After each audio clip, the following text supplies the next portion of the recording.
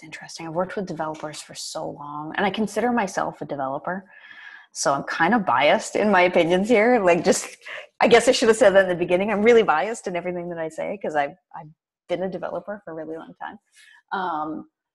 I think that don't be afraid. And this is good advice in general, but I think it's good advice with developers.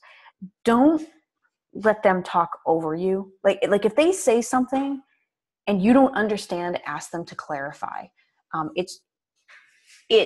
There's so much going on and there are so many different things. It's important to make sure that when you're doing your user research and you're talking to your audience, that you have them explain things to you, because it can be very easy to make assumptions and get it wrong.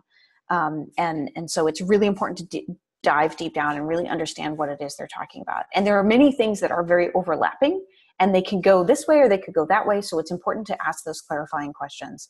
And I think it's also important to keep in mind, again, that they're not just your user base, but they're also partners on this side of the fence.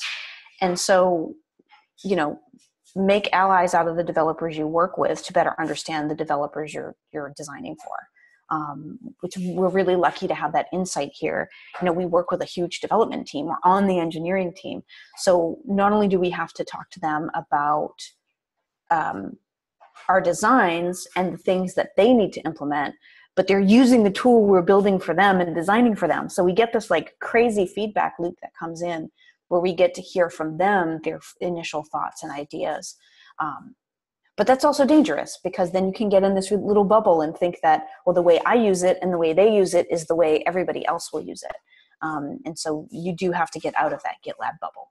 And it's the same for any product. Don't get yourself in that bubble where you think just because you're using your product and the developers are using your product that you totally get how other people are using it, because you probably don't.